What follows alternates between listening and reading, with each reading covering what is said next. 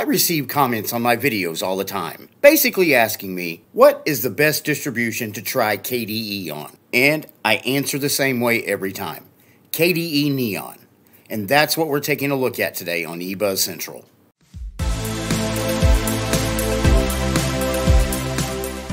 Today's video is made possible by the eBuzz Central store. Do you use Linux? Do you love Linux? And do you like showing people that you do? Well, this is the place to come. We have everything from t-shirts and hoodies, mugs, water bottles, stickers, phone cases, you name it, we pretty much have it.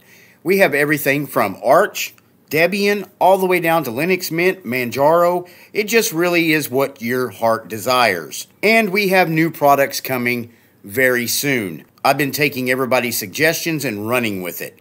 So, if you would, zip on over, take a look at the store. If you see something you like, go ahead and pick it up. And if there's something you would like to see on the store that's not there, let us know in the comments below, and we'll do our best to get it on the store.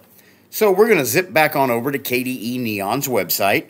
And if you come to their website, which is neon.kde.org, I'll be sure to include that link in the description below. This is the screen you're met with. Now, one of the reasons I always recommend KDE Neon for somebody that's new to KDE is for the simple fact that KDE makes this distribution. It is produced by the KDE team, and it's based on the Ubuntu long-term support option, which means you're going to have something very solid and very functional. And if you scroll down, it tells you that it's solid core, latest features, and you're going to have the most recent features in KDE.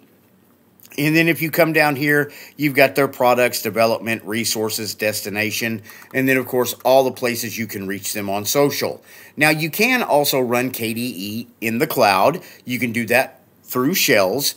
Now, that is something that costs money, so I'm just letting you know that right off the bat. And if you do it, KDE gets a small commission for people that do zip on over to shells. And then you come back to the top of the page, you have frequently asked questions, developer edition, KDE Slimbook, and then download KDE Neon. And if you click download, you've got several different options here. This is the user edition, which is the one you want to run if you want to give it a test drive or go ahead and install it on your system. Then you do have a testing edition, which comes with pre-release KDE software. They're built the same day from bug fix branches. So this isn't a daily driver, this is just one that you can play around with. Then they do have an unstable edition, and then they do have a developer edition. But most of you out there are going to want to use the user edition. And this is where you would download it. You just click here, and it automatically starts downloading. So let's zip on over to KDE Neon's desktop. And if you download KDE Neon, throw it on a USB, or open it in a virtual machine, this is the screen you're met with. It's going to be the base KDE desktop. It's not going to be riced like other distributions do. This is your introduction to KDE. If you're somebody that's been on other desktop environments and you want to give KDE a solid chance, this is the place to come because, honestly, it's the most stable because it's put out by the KDE team, and it's the most dependable. And as you can see, you got a nice background right here. If you right-click, you can go to Configure Desktop and Wallpaper, and we'll go ahead and maximize that. And you're going to have all your KDE-themed wallpapers, as you can see right here. It comes with some great wallpapers, and if you've used other distributions with a version of KDE, you'll recognize some of these wallpapers. I'm going to go ahead and close out of that. If you come down to the bottom, you do have one panel, and as you can tell, it does have transparency on it. Over here to the right, you've got Show Desktop, you've got your date and time, and then you do have hidden icons right here, which is notifications, clipboard, night color control, vaults, lock key status, KDE Connect, internet, most recent USB device, battery charging, and volume. Now, if you right-click on the panel, you can enter edit mode. And right here, you've got several different things you can do. You can go over to more options. You can change your panel alignment from left, center, or right. You can do visibility, always visible, auto hide, windows can cover, windows go below, opacity, adaptive, opaque, translucent. So you got a lot of adjustments there. You can also adjust your panel height right here if you would like to. I'm going to go ahead and leave it what it came with. And you can go to Add Widgets. And this will bring up your list of widgets over here. You can pretty much do anything you want with these widgets. You can drop them down into your panel, or you can drop them to your desktop. You just find the widget that you want, grab it, let's say weather, drag it to your desktop, and now you have it. All you got to do is click configure, and it'll bring up, and you can choose a location. I'm going to go ahead and put in Dallas, Texas. And as you can see, you've got Iowa, Dallas, Texas. Let's go ahead and pick that, select, and apply. And then if you come over here, you can move that around, and there you go. You have your weather for Dallas, Texas. Now, if you don't want that widget to stay there, all you got to do is go over here and click on remove, and it'll go away. So we will go ahead and close out. But before I do, now if you're looking for a specific widget and you can't find it on that list, all you got to do is go to Get New Widget, download new Plasma widgets, and this little store type thing will come up. You can do a search for your widget, or you can just scroll through and look at different widgets and pick it that way, okay? So it's a real easy way to customize your system, and KDE is known for that. So let's go ahead and close out of that and close out of that. And then if you come over here to the left, you've got settings. Let's go ahead and open up your settings. I won't go too in-depth with the settings because I do have a specific video where I went over different settings and ways to customize KDE. I will link that at the end of this video if you want to know more information about that. And then if you come up here, you've got your base, light and dark. If you wanted to switch to dark, just click on dark and apply. And it changes everything over to dark. And then clicking on files opens them. That's a single click, or you can set it to double click like you're used to with, let's say, like a Windows if you want.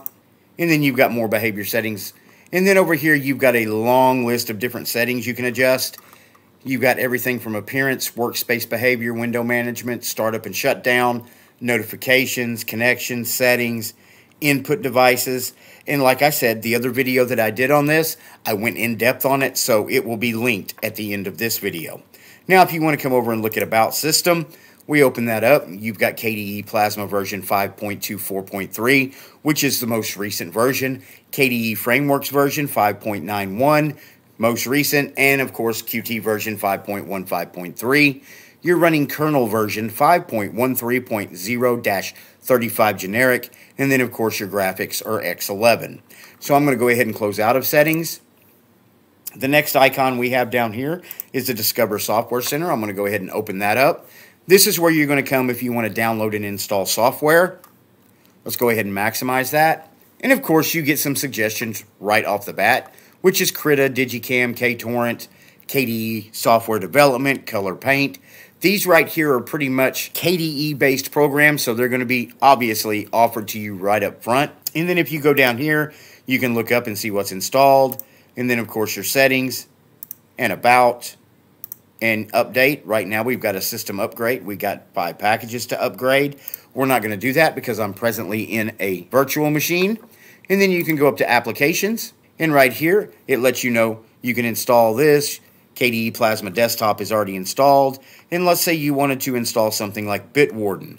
All you do is come over here and click Install. And it's a flat pack. So I'm going to go ahead and cancel that because I don't want it to install because I'm in a virtual machine. So flat packs are installed out of the box and they are being utilized. And then you've got different categories over here you can install from. Or of course you could come up here and do a search for whatever application and install it from there. So I'm going to go ahead and close the Discover Software Center. Then we're going to open up Dolphin, which is your file manager. We will go ahead and maximize this. And I've went over Dolphin several times. I really enjoy using Dolphin. There are some people out there that don't. They think it's too complicated or it's just not their cup of tea. For me, I really like it. And if you get used to using it and finding out how you can actually adjust things in it, it makes it a lot easier to get around. Just like over here, like Remote, if you don't want that to show, all you got to do is right-click and hide it. Recents, you can get rid of that as well. And then Devices, we'll leave that. And then if you want to right-click down here, go to Icon Size. Let's bump that up a little bit. Then you get some bigger, better-looking icons up here. Okay? These are your usual suspects right here. And your home folders are right here. So I'm going to go ahead and close out of Dolphin. And then you have Firefox as your primary web browser. If you come over here to the App Launcher, you've got a basic app launcher right here. You can see that. Now, if you wanted to go with a different app launcher, all you got to do is right-click and then Show Alternatives. And then you've got an Application Dashboard or Application Menu. Now, if you go to Dashboard and go ahead and switch, and then open that, you get the full screen dashboard, which I actually like. A lot of people I know don't, but I do like it. And then if you come over here, as you scroll down through, it'll show you your different applications, or you can do a search right here, and it will bring it right up for you. Okay, so we'll go ahead and close out of that. Go ahead and right-click, show alternatives again, and you could go to an application menu, which you would be more used to seeing in something like Mate or an old-school Linux Mint type distribution. Okay, it really just comes down to what your personal preference is. So let's go ahead and open this back up. You've got all applications. You've got graphics, internet, multimedia. You get VLC player, Office. You get Ocular. Settings. You get system settings. System. You've got system monitor. You've got console. You got info center. Let's go ahead and open up console. I'm going to go ahead and maximize this and see if they have HTOP installed, and they don't. So we'll zip on over to top. And right now I have 3 gigabytes of RAM issued to this machine. We at present are using 835 megabytes, which isn't bad at all. It's not what you would call lightweight, but it's not bloated either. It's what you would expect with a KDE operating system that's going to have a little bit more bells and whistles than some of your other desktop environments. So it's just something you have to get used to. And even at that, it's still 1/3 of the RAM usage of a Windows 10 or a Windows 11 machine. So let's go ahead and close out of that. Let's zip back down to the applications, and then you've got system. We just looked at utilities, emoji selector, Kwrite, and spectacle, and then of course help. So that's just a quick look at the newest release of KDE Neon. If you are somebody that has never used KDE before and you want to use it in a stable environment to get used to it, to see what KDE has to offer, KDE Neon is the way to go. Download it, throw it on a USB, open it in a virtual machine, and take it for a test drive. If that's something you might do, let me know in the comments below. And when you get a chance, zip on over to the eBuzz Central Store. If you find something you like, go ahead and pick it up. And like I said, if there was something you'd like to see on the store that's not there, let us know about it. Do me a favor before you leave today. Please like, subscribe, or follow my channel. Doesn't cost anything, and if you end up not liking me, you can always unsubscribe. If you like the channel and enjoy the videos that we are producing, you can support us by becoming a member to the channel, buying us a cup of coffee, or better yet, becoming a patron to the channel over on Patreon. Those links will be in the description below. Thank you for watching this video, and I'll see you in the next video.